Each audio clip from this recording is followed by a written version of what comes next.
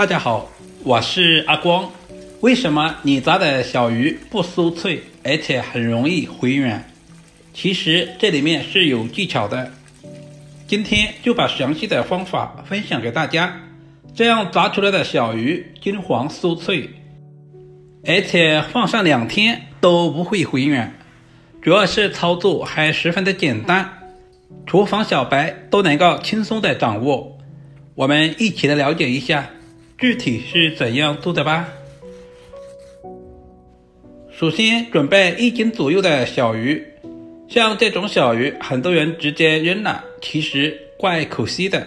把里面的内脏清洗干净，然后把表面的鱼鳞也刮干净，这也是小鱼腥味的重要来源，这一步非常的关键。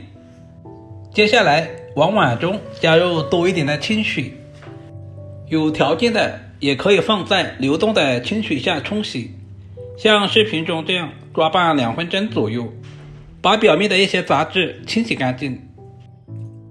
清洗过小鱼的水还是非常的浑浊，我们直接捞出来，放在干净的清水中再次淘洗2到3遍，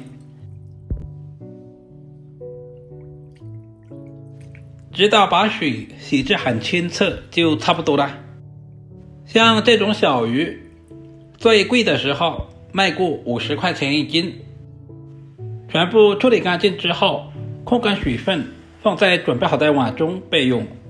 接下来准备小块去皮的老姜，切成厚片，然后再切成稍微细一点的小条。准备几根清洗干净的香葱，我们把香葱切成2到3公分左右的小长段，全部切好放在碗中。接下来加入小半勺的料酒去腥，再加入少量的蒸鱼豉油，然后加入少许的食盐调味，下手抓拌均匀，把调味料抓至化开。我们稍微的多抓拌一会儿，充分的抓拌均匀，充分的抓至入味，放在一旁腌制10分钟左右。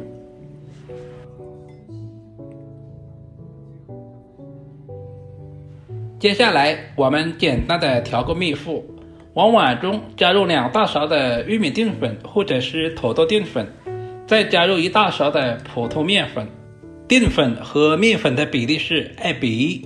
接下来加入少量的孜然粉，如果不喜欢的也可以不加，用筷子充分的翻拌均匀，使面粉和淀粉完全的揉合在一起。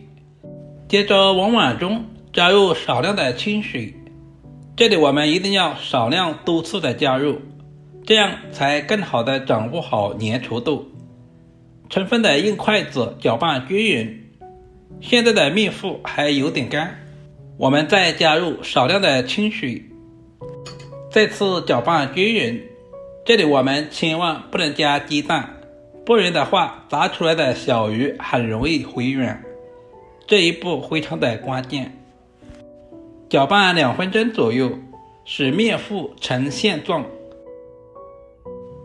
接下来加入少许的食用油，再次搅拌均匀，这样炸出来的小鱼更加酥脆。这个时候的小鱼也已经腌制好了，我们把小鱼全部挑出来，放在面糊里面。亲爱的朋友们，视频都看到这里了，借您花菜的小手点个赞再走呗，您的每一个点赞留言都是我前进最大的动力，非常感谢您一直以来的支持与鼓励。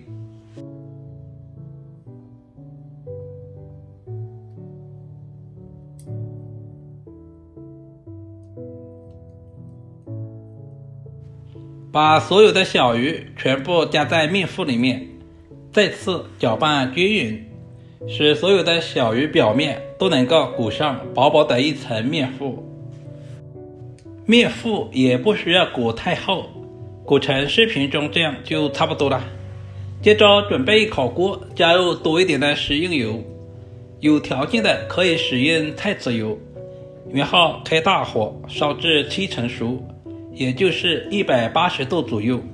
我们就把小鱼放在锅中炸，最好是一条一条的下入，不然的话很容易粘连在一起。大约炸至2分钟左右，炸至微微金黄，我们就直接捞出来。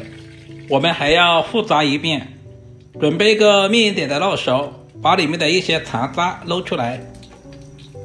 等到油温再次升高到7成熟，我们再次把炸制好的小鱼倒在锅中，我们还要复炸一遍。再次用筷子充分的翻拌均匀。第二次炸制的时间不需要太长，大约在2分钟左右，全程开中小火慢慢的炸制，不然的话很容易烧糊。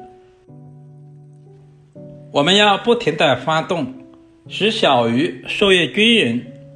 随着温度的升高，小鱼已经慢慢的变成了金黄色，看着都非常的有食欲。全部炸制成视频中这样，用漏勺直接捞出来，控干油分备用。大家可以听一下响声，酥脆酥脆的。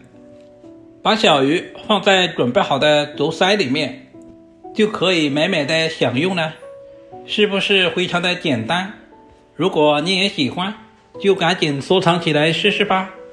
这样炸出来的小鱼外酥里嫩，放上2天都不会回软。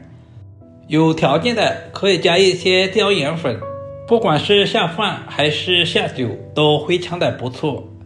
如果视频对您有一点点帮助，就麻烦点赞、收藏、留言并转发一下。今天的视频就简单的分享到这里了，我们下个视频再见吧。